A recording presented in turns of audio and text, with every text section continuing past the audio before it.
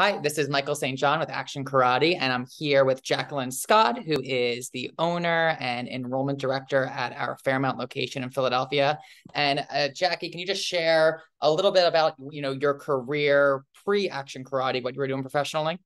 Sure. So I went to Temple University and I studied business communication.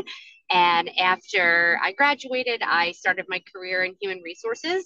I was there. I started as like a coordinator, and then moved my way up to a human resources director, um, where I spent a lot of my time dealing with employment relations, so like the legal side of HR.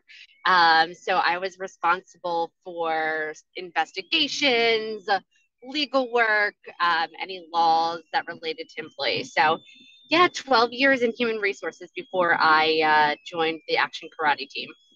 So you had this, amazing career. What led you to make the decision to leave that and start your own business?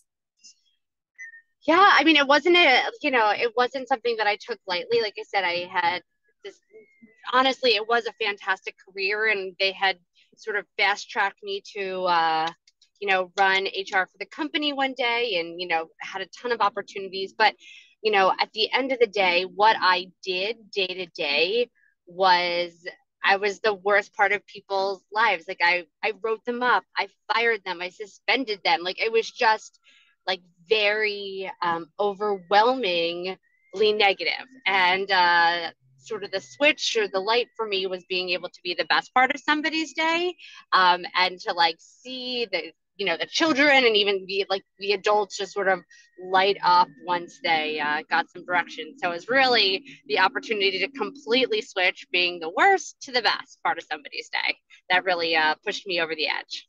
What was the most challenging part for you of making the transition? And the most challenging part was, you know, in my job, I was very much a subject matter expert.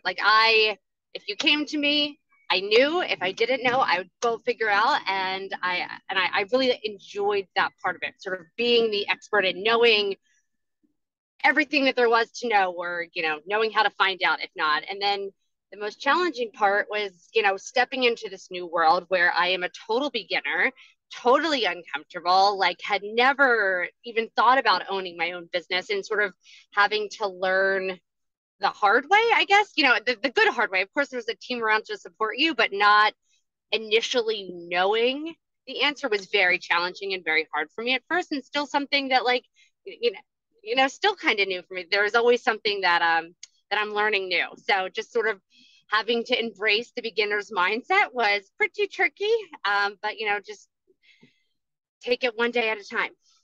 Now that your location's been open for almost 3 years, Almost 3 years.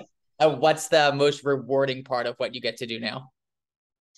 The most rewarding part, it really hasn't changed very much from day one, is being able to make that impact on the lives. But really, what I've so enjoyed that I really didn't know that I would is it extended so far past just the kids in the class, and is really like having the community that's been built at my school.